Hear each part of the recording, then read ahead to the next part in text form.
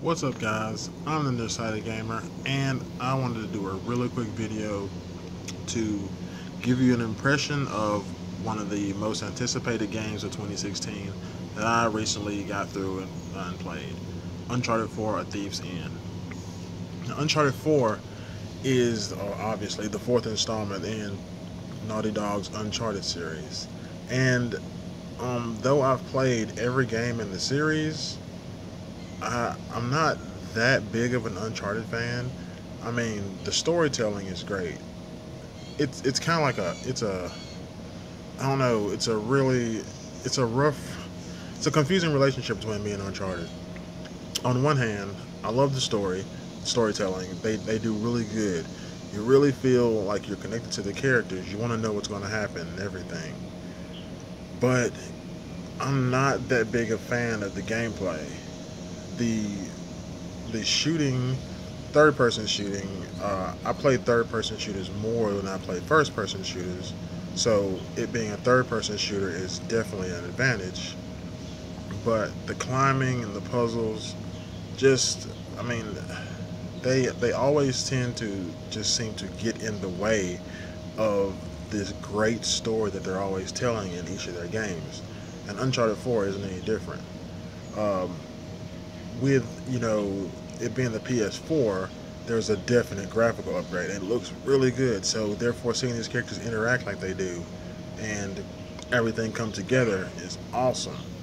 But the gameplay still seems to be held back. Wait, by the way, I'm not saying that the gameplay isn't good. The climbing and the shooting, it's all good, but it seems to slow down the game for me. It's one of those games, and I know a lot of you probably had these games before.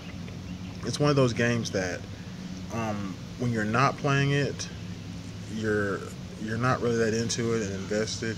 But when you are playing it, like you are, you feel it's great and you're loving it. That's how I feel about Uncharted, and I actually, like all the other ones, I had to force myself to play it just because I didn't want the story spoiled for me. I wanted to experience it for myself. So I would have to force myself to play it. Like whenever I finally beat the game, I marathoned it for the whole day and just went straight through and finally beat it. And I was satisfied with the ending and everything, but I had to force myself to play it, and I I don't know why it's always been like that with me in Uncharted games. Um, I'm not gonna spoil the ending, but I will say that, like I heard a lot of people talking about, they did end the game with the option for future DLC and even another sequel to the game as well. They did a very good job on that. Uh, I liked I liked how they did that. That was really cool. Uh, the sound in the game is top notch, of course. The explosions, the gunfire, everything is great. I mean, you you really feel like you're there if you're wearing headphones. I mean, it really stands out. But I'm just not that big of an Uncharted fan as I'm not as big of an Uncharted fan as most people are. I know the series is good, and I don't take anything away from them for what they've done in the series, and I love all the games. Um, but I'm not.